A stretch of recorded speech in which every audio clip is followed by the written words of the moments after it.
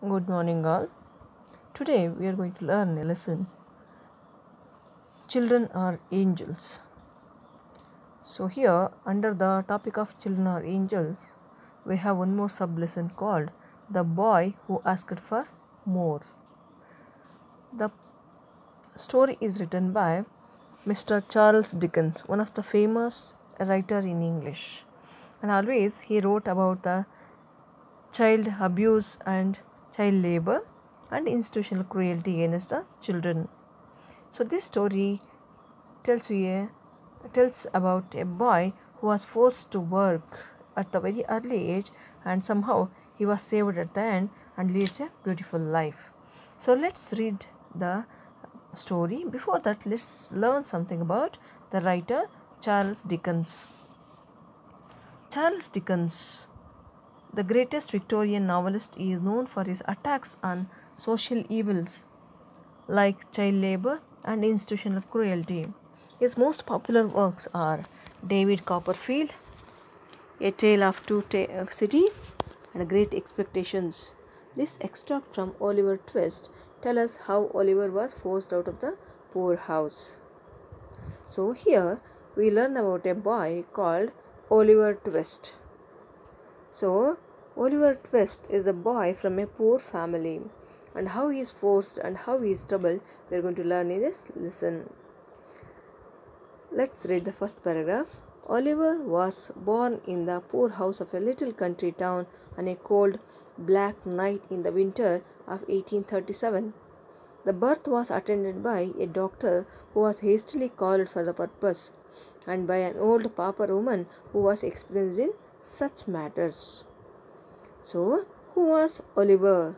Oliver was a boy from a very poor old house, and he was born in 1837. In the year 1837.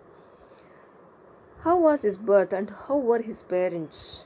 The birth was attended by a doctor who was hastily called for the purpose, and it was the time for the delivery of the boy, and a doctor was urgently called for the purpose of the delivery, and some assistant was there who was a pauper woman. Pauper means a poor woman, and she had experiences in such delivery cases, and she was asked to help the mother of the child.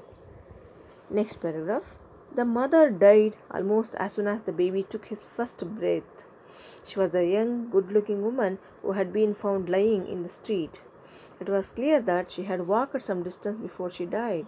Her shoes had been torn to pieces. Where she had come from or where she had been going, nobody knew. So let's learn about the child's mother. The mother died almost as soon as the baby took his first breath. So the child, when it was born, within few minutes the mother died. What was her condition? She was a young, good-looking woman who had been found lying in the street. Even though she was good-looking, still she was very young. She was lying on the road. That means nobody was there to take care of her. And she was found dead on the street. It was clear that she had walked some distance before she died. Her shoes had been torn to pieces. So her condition was so miserable. She wore a very old shoes which were torn into pieces, and she died after walking for some time. Where she had come from and where she had been going, nobody knew. So who was that lady? That also nobody knew. Where is she coming from? Even that was not known by anyone, and where she was going, even nobody knew it. Let's learn the next paragraph. The baby cried loudly. If he could have known that he was now an orphan of a poor house, it is likely that he would have cried still louder. So, as soon as the boy born, he cried loudly. If he could have known that he was now an orphan of a poor house, it is likely that he would have cried still louder. That means the boy cried loudly as normal as a child cries. But the writer thinks that if the child knew that he was born in a very poor house or an orphan, lost all his relatives, mother and all, he could have cried more louder. It's likely that he would have cried still louder. Still louder, he could have cried. Fourth paragraph. They called him Oliver Twist, a name invented by Mr. Bumble, the town beadle, because he could not think of any other. Mr. Bumble had full authority over the people of the poorhouse. He thought himself a very great man indeed.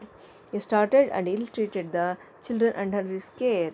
Oliver's ninth birthday found him a pale, thin child who had hardly known a kind word, or met with a kindly look.